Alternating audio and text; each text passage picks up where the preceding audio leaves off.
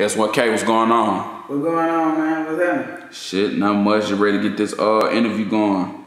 Yeah, I'm ready, bro. So, you know what I'm saying? Talk to me about your name, S1K. Where you get that from? Well, shit, at first, bro, goddamn, it was Savage.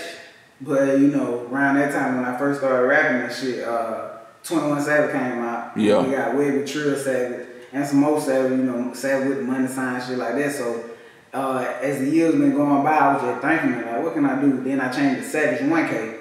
So when I changed that, I was like, man, it ain't gonna catch nobody's eyes, it ain't different, you know what I mean? So I shortened it. Basically, it's just abbreviation, you know what I mean? So I changed it to S1K. So it stands for Savage 1K, but S1K is me now. I got you. So, you know what I'm saying, for somebody who hasn't heard your music, explain what type of artist you are. Well, shit, the kind of artist I am, I'm authentic all the way, bro. I'm real, like, you know, a lot of people say that no cap shit, but I don't lie in my rap at all, you know what I mean? Like, everything honest, you know what I mean? From the struggle all the way to the pain to where I'm headed. So, you know, I grew up on down south music, 90 rap. You know, my dad put me on everybody, Master P, A-Ball, MJG, and all that spit was that real shit. So, yeah. You know, that's all I'm on, bro. I got you. So are them some of your, you know what I'm saying, your favorite artists? Hey, yeah, bro. Really, everybody from the south, bro. 37 Mafia, UGK. Just everybody. Yeah, I got you. Master P. Everybody from the south for Atlanta, Pastor Troy. What their name is? Who that? Some DSGB.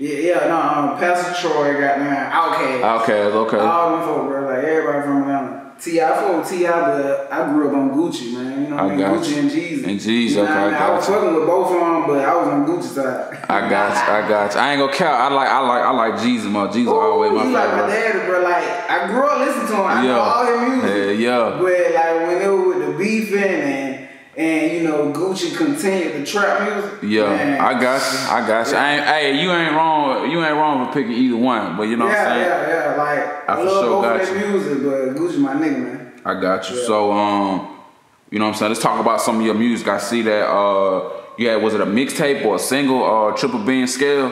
Yeah, Triple Beam Scale is on the Product of My Environment mixtape. I released that in November 2018. 2018, I see that it did like 15,000 streams or something like that. Yeah, bro. Like, you know, they fuck with the whole mixtape, but even I myself felt like Triple Beam Scale would be the hit. Yeah. Real is the intro of the mixtape. I got a video of Real. That shit doing 10,000 streams on, you know, YouTube. So I got you. The mixtape doing good, but I felt like I ain't promoted as good as I could because I was trying to find my way in the industry. How niggas work with the music, you know what I mean? So how long you been rapping?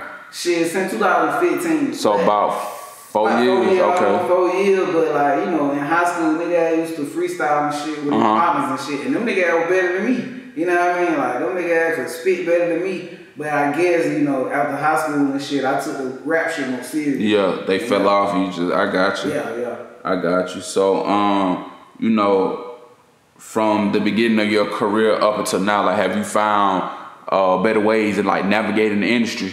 Hell yeah, bro. Like, I was like perfecting my career for first 3 years. You know what I mean? So when it was time to release the mixtape, the plan was to promote it for like 6 months. You know what I mean? Promote it for like 6 months. Don't be too spaced out because you gotta release new music. Yeah. But I was fucking with niggas, bro, and you know, IG is the main source of finding people who you need to fuck with, you know, as far as the music. And that's why I was saying in my video I posted yesterday on IG, you can't just get too excited and just pick anybody. Yeah. You gotta do your research, bro. You gotta actually understand who to fuck with and who not to fuck with, because you'll end up getting your money to the wrong person. True. You don't get nowhere.